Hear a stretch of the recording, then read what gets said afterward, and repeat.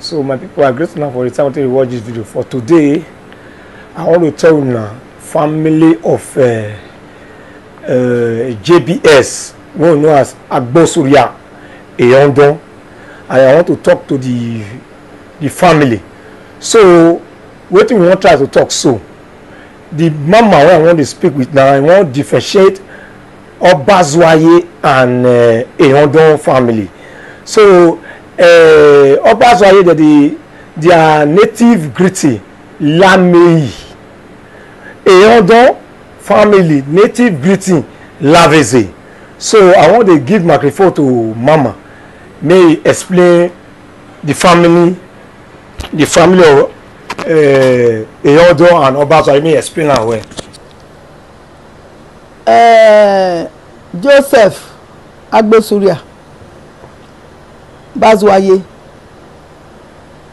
Okay. It not be Bazuaye, na Aigbosuria be papa. Okay.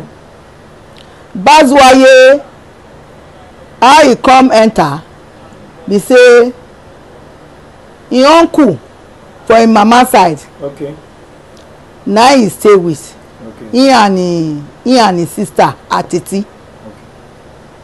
Wey senior, they stay with their uncle, wey relate to their papa for mama side. When they put them for school, the man put his name Bazuaye, and that one they take grow. But na Aigbosuria na the answer, na be papa name. He no be bastard. Na Aigbosuria na born Joseph, na born Atiti, no be Bazuaye. When Atiti die, na Aigbosuria wey come from Eyondon family na the burial. When Joseph die, they want make dem come bury am because he get money small, and he never attend their meeting say him be Aigbosuria, he no be Bazuaye. Bazuaye, then they answer na for Benin, where you come from, now you dey, na the family you dey answer. Then they answer Lamei. And where my papa come from, Laveze, na Eyondon dey answer, na we dey answer. When Jos him wife dem wan do anything traditional, na Eyondon house dem dey go do everything. Dem wan swear o, dem wan do anything o, na Eyondon house dem dey go, because my papa na Eyondon na he be. My papa no be Bazuaye. Okay. Na that one I wan make Benin people help me beg Bazuaye make dem leave us alone. Okay. We no want, our papa no be bastard. The thing wey dem dey talk now be say our papa be bastard. Our papa no be bastard. Okay. When we comot, I dey talk about this thing, then my sister come go say my papa no be bastard.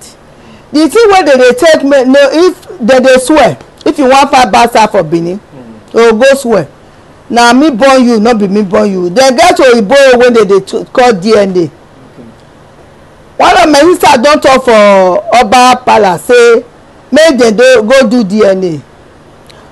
The Esogba come talk say Benin get wetin dem dey take do DNA.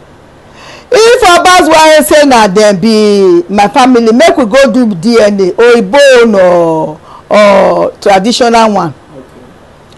Abeg, my papa no be bastard. Those Bazuaye wey dem dey call JBS, e no be bastard. Abeg Edo, make una help me beg dem. Oba of Benin, Ogidigan, Oba Aigbosuria the second, no yere hwe, no gba Edo, no do Edo we Edo le gbenya do, no nya do se yase webo. Nu la ho, nu do bi mare, u ka gun ayo, u wele ni asima ne Eyondon. Aga na ratani. Euji pa uyo wi Bazuaye mani ke ya we uru yin era meme uyo pa wi Bazuaye mani ke we hodon makin era no era lu pon ne do ya hi egbe no nya do ya se webo upona ya o ra towo ba pewo ba ọba towo ba pewo ba ọba yo pa ran dugie keno ya la ekete ya la olafure ọba ne ufure okin ọba ne apc okin ọba no we mewe okin o amegi gbedo agbedo ga ki na ari ogie agbon ya agbon ya gigogo ọba no soba no nya do ya se webo ọba nu pona ya hi egbe ogidi gan la wowo ra me okeri be ọba no be emi no be le ya no be mi o bo ogo manekwi o na ya governor do he ama me the Albania, a man, the people around them, no one make it do because he no go everywhere. That person go to come tell him.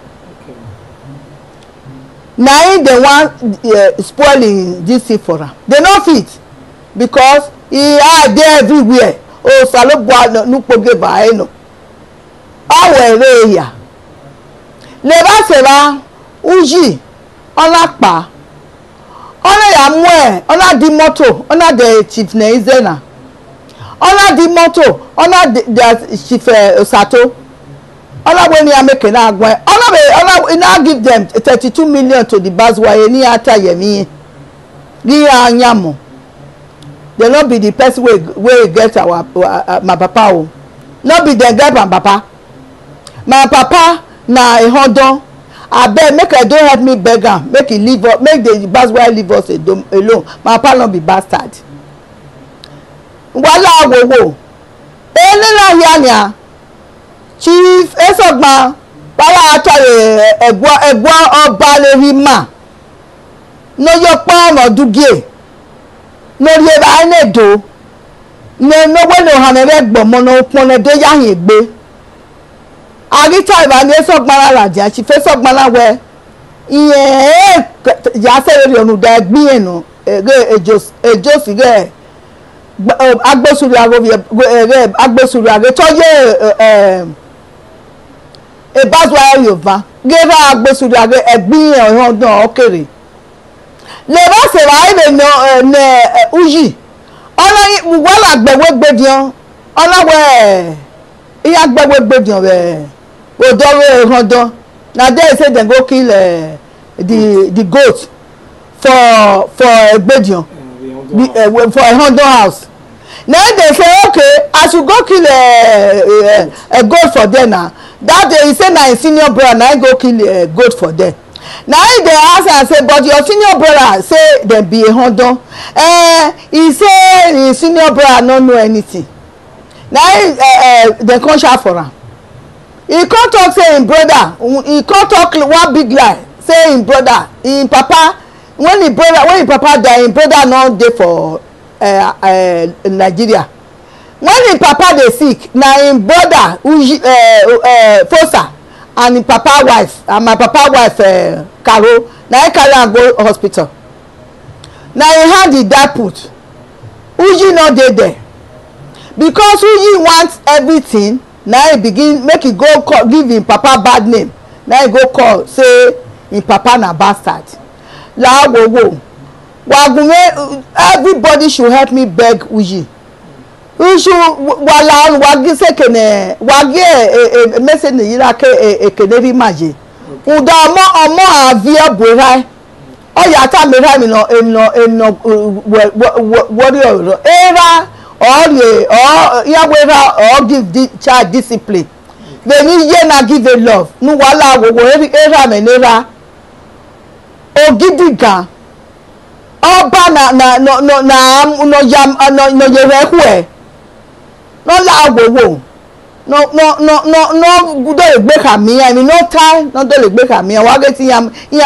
Maybe they did not hear very well.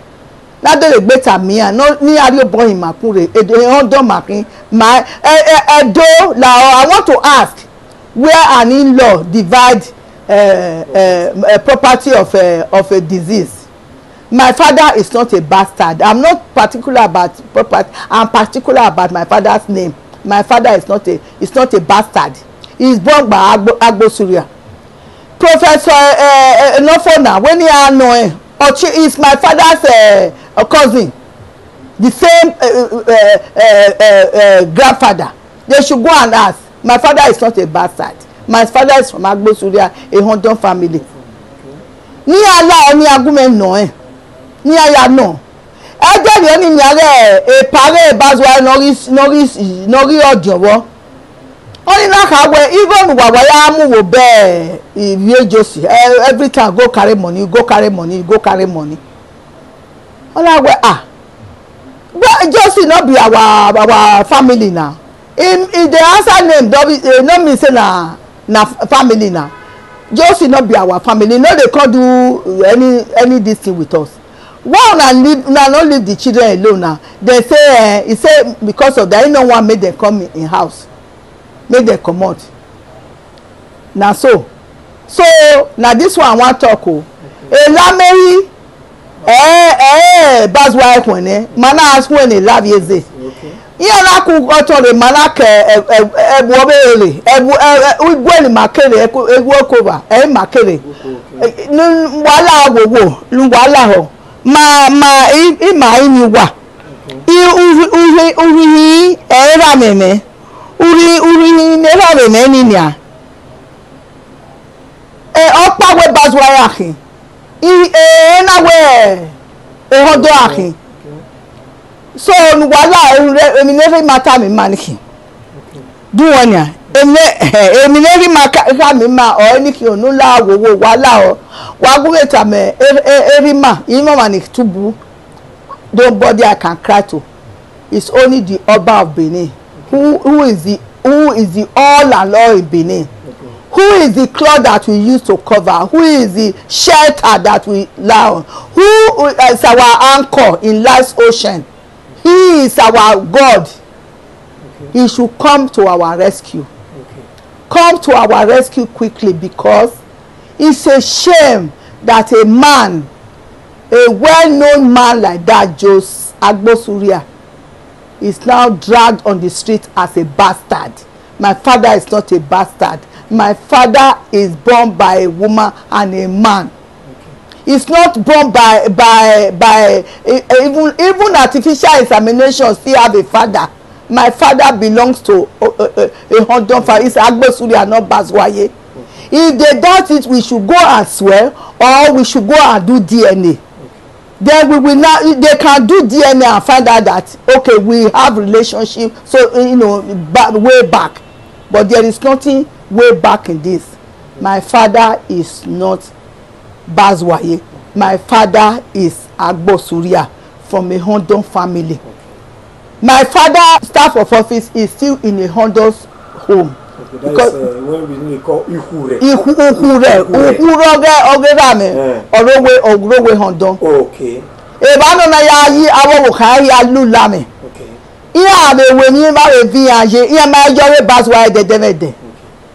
Every one of them, everybody should please tell the Bazuaye to leave us alone. My father doesn't want to be adopted. He's born by a woman and a man, and the man is Aigbosuria, and the woman is Ebuwa.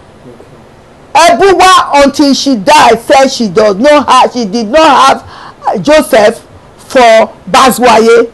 She died not after the son died. And she affirmed that she did not have the son for Bazuaye. She had the son for Aigbosuria, who was a goldsmith. Please, Edo people, our father, Oba ni Mayagra, Oba ni Agbohiaye Kedoya Sewebo. no mayahio, no bring stability, bring stability to the Beninese. Who is fearless, who is humble, who has love, who has peace in his system, should come to our aid. Oba Atokpe, he said. So everything when you talk, so mama, now so it really happen. It really happen. Everything when me talk, it happen well. Okay. I no fit talk like because I no me anybody will see our baba, the Oba of Benin. Ugboriri no. Ora tore. Mame mi mazvemedo. Iye boyekin. He set it to this way ni ene. Iye amwe 100 million. Eyi amugie. Ojo we omada. Bason. But eyi akwe ba ya tinya na egbe ni ya do the final decision. Where Oba de gbe tinya. Iye ya tamuji. Ona mwe 100 million. Gie. Ojo we amadia. Onina we yen otokuna do en kin e worry yen asset we eni na idogbo we o emu go we no we distribute aso ya mwere 100 million ni le ba se ba ola be di moto the same moto no den Osato or den na ize na chief Osato keke chief na ize na the palace ba ni o den ya ola be mo 32 million amuni vie Bazuaye ni adogun ni ado supporting Osunde no leli are no talk the way he tell lies atiti na senior Jos Bazuaye the same papa wey dem stay with their uncle wey their papa brother for wey dem born for Bazuaye. Osunde dem no fit lecturer well, he come talk say if dem see am for video all the videos I put am, he come talk say the atiti na him born Jos Bazuaye wey he take just few years senior, say na him born Jos Bazuaye because dem no tell am well wetin he go talk, that one dem go talk lie. We no be Bazuaye. The money wey dem bring for palace make dem go take distribute wey our baba no know all the thing na don dey come out. Make dem ask maybe dem go ask Irabo, maybe Irabo go know because when dem go meet Polosa, that one say this thing wey dey do so e no good o. E come talk Irabo, Frank Irabo come talk say they never then it's so inconclusive. Now so he talk when he ask am. Not be one person there, then not be two person, don't be for palace for Polosa, Captain Losa house. Now he talk am because when that one here, he say e no good. This thing wey dem dey talk so e no good. Person wey not be, he know say e no be Bazuaye. Now that one call, he talk say the thing they don't talk am when our blessed daddy talk and say it's not conclusive.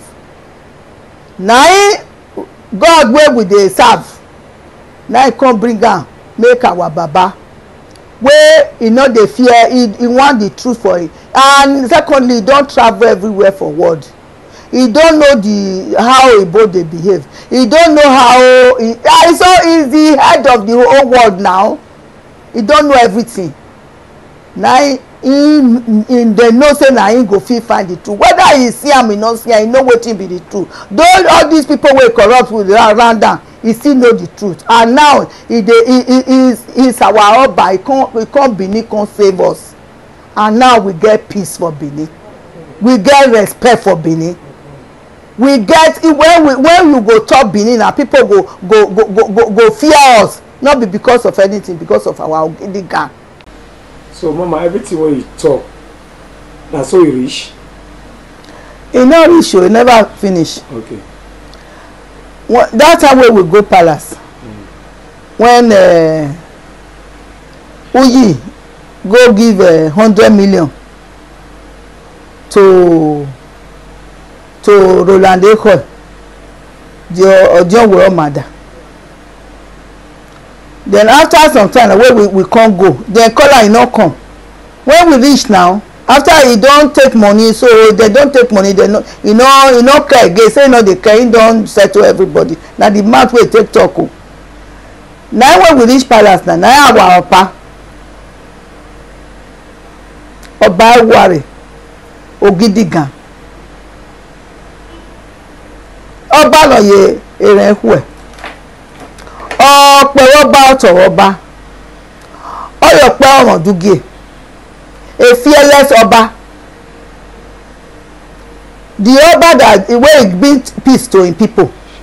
Now if you see the whole Benin, all of them na smile dey for their face. Market don full everywhere they move. Even now if you see, everybody dey happy. Na the Oba wey we get be that. Na the Oba wey e come bring our pride back again into Benin. Now he come talk say this thing he don judge am, make dem go to the office, one big place we come go. When he dey go, na he say make Iyase, who is the prime minister, make he take us go with 2 other chiefs follow am. When they reach there, na dem come talk say no time, the letter wey dem say palace give dem make dem take go palace, no time wey dem give dem letter make dem go palace, no time wey palace give the children to Bazuaye. That the letter wey dem carry go, wey dem say na exhibit dem use for court, no be from palace e come, e no come from palace, no be from palace, dem no know where e come from, but no be from palace. And that when we dey there na dem come talk say make Bazuaye make e leave us alone. When we go there, na Bazuaye families and Ehondon family na e dey there, wey the prime minister and the 2 other chiefs now come talk say no time wey dem give dem letter from the palace for accessibility. Dem no know where dem get am, no be from palace. Kebaseba dem come talk say make dem leave these children for Ehondon. Dem say their papa no be bastard. No be pikin go call talk say na this na this. Na the way dem go kill Wegbedion na Ehondon place na e for us go. Lawowo, the Benin, our papa, our dad, he is the owner of the whole world, the owner of Benin to oversee all over the whole world. He has traveled. He knows the in and out. He knows how black people they behave. He knows how poor people they behave. He knows everything. So I know about that. Is very, very, very vast in his knowledge. He's a fearless Oba. He's articulate in his judgment. He is very, very, very, very straight to the point. He has given his judgment. He asked his prime minister to go and give the proclamation, which he did with the two chiefs he sent, that we don't belong to Bazuaye. That the papers that they said that the palace gave them to carry to court did not come from the palace. They don't know where they say that from, but it's not from the palace. So Benin, my papa, they could help me. Oh, my papa not be bastard. They get plenty people where they look for papa for this Benin. We not see where they go chop. Maybe Bazuaye people go adopt them. My papa no need adoption. He belong to na man and woman na born. Ebu wa born for Aigbosuria. Na born for where he come from a Hondon family. I beg go. I not see where person where family they drag person, where they drag am. I beg. Benin people, Both Benin, anybody will do for Benin, anybody will hear this my message.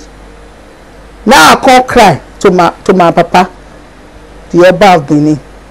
Now there, now ain't matter the rich. When matter reach there finish, you don't reach finish.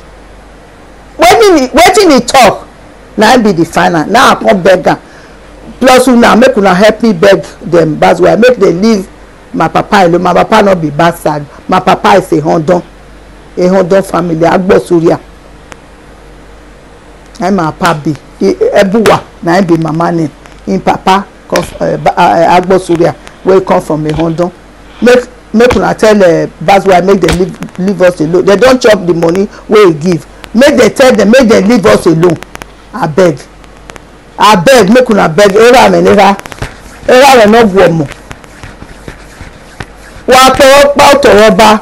Ogunme yin vie Bazuaye ni ase family me a family e era me ni Hondon wala o la ho. Era me bastard. My father is not a bastard. My father is born by a woman and born by a man. He did not even have artificial insemination. They not get at that time. Na Aigbosuria na born na he see the talk. Na he see the answer. But he take when they carry am go school, they put his name because his papa die young. They put his name, they put her his name, they put her titi name. Now they take go school. They not be only one do a plenty. I not fit mention name of people where they do like that. But the other person when they talk say na pikin. I beg. If na DNA, make we all do. If na to swear, we go swear. Our papa dey there. Now, wagume erima. Edo wagume erima. Now, era no guoma. A fearless father, articulate, straightforward in his judgment. Please. Agume Imiao Laho. Iya said the Prime Minister of Benin, plus two other chiefs that they gave the proclamation when he said go and give the judgment. They gave the judgment that we don't belong to Bazuaye. Bazuaye was there, Hondon was there. The Hondon we all started jubilating. Then they said that the paper they carried to court did not come from the palace. They don't know. At least that was the Prime Minister talking. It did not come from the palace. They don't give papers from palace. That is that. When you are doing Oba talk, he said.